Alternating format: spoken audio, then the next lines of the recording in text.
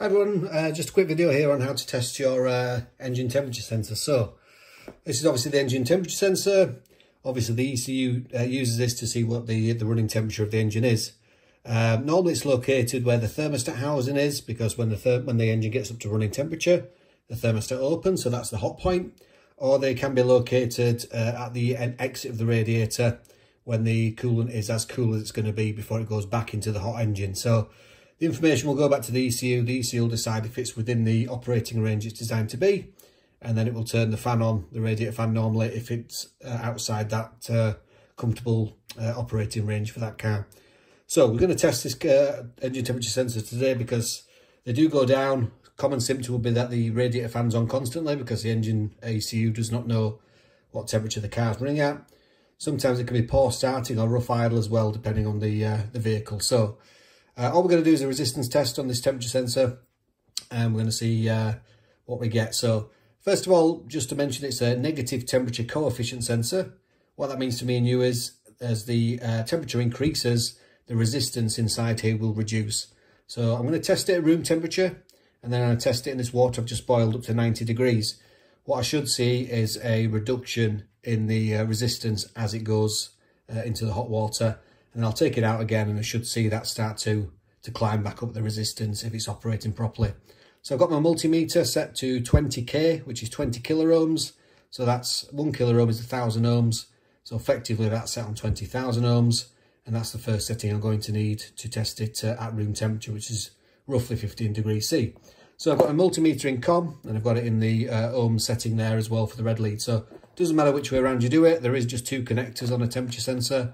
So because it's quite tight in there, I've taken the covers off the crocodile clips. So one on there, obviously one showing open circuit on the multimeter at the moment, and the other one there. So both are clipped on each terminal.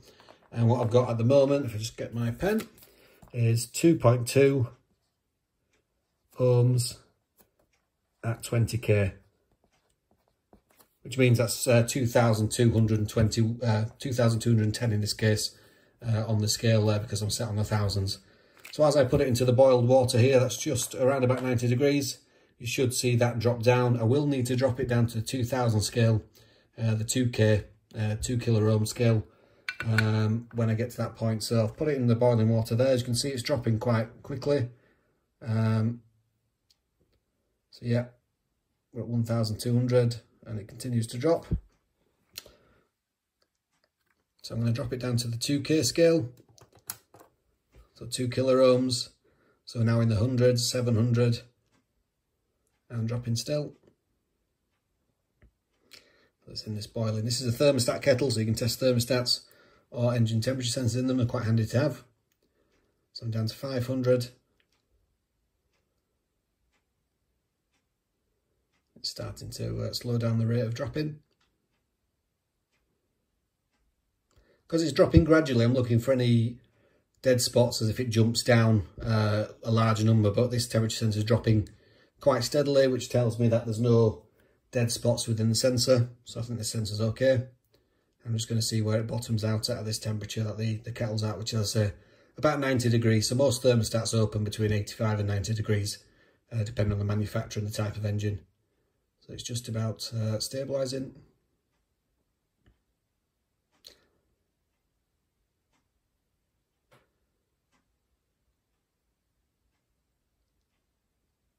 Just about there. So obviously this is still at 2K, so this is 1,000, so it's showing 0.397 in that instance. It's still hundreds of ohms of resistance. So I think we're about there. There we go. I'll record it at this, because we're just about to stabilise. So it's at 2K.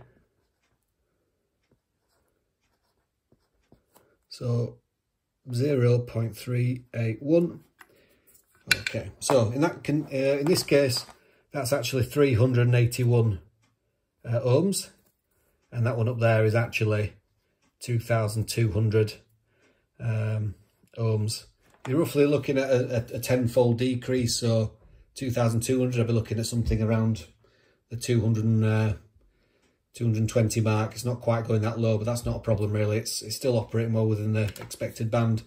And I'm just now watching it to see if it increases in a steady way So far so good, it's just climbing steadily. And it eventually, when it gets back to being fully cooled down and back to room temperature, it should end up roughly around about that sort of figure. So I'm just going to allow it to do that.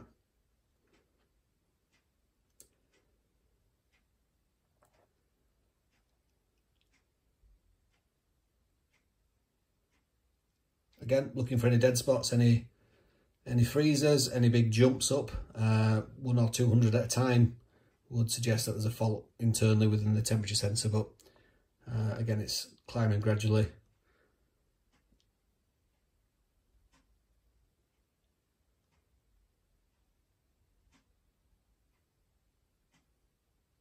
It's not too bad doing it, but I'm not sure if this is a really good spectator sport, but it is the best way of testing this sensor. I'm eventually hoping it will return back to that 2.2. So I will move the scale back up to the 20K.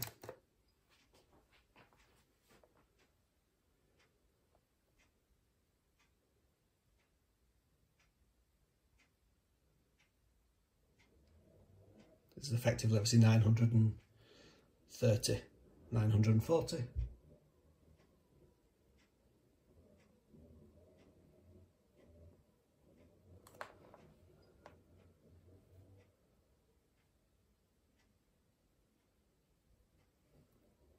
Still quite warm.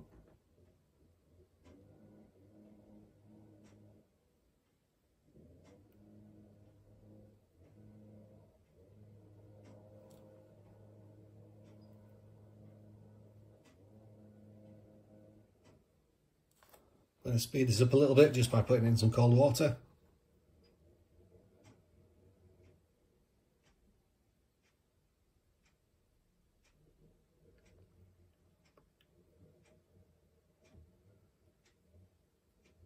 Hopefully I'll still see it climbing.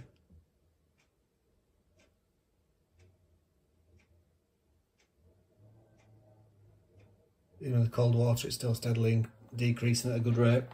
I'll just dry it on this towel so it doesn't get too cold, because the cold water is going to make it go beyond what it naturally would be sat in the car.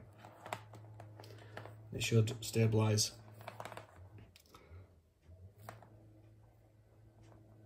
At 2.2. There we have it. That's how you test your engine temperature sensor. As I say, if your fan's on all the time, that's probably a good indicator that your engine temperature sensor is not working properly. Hope that makes sense, and we'll see you on the next one.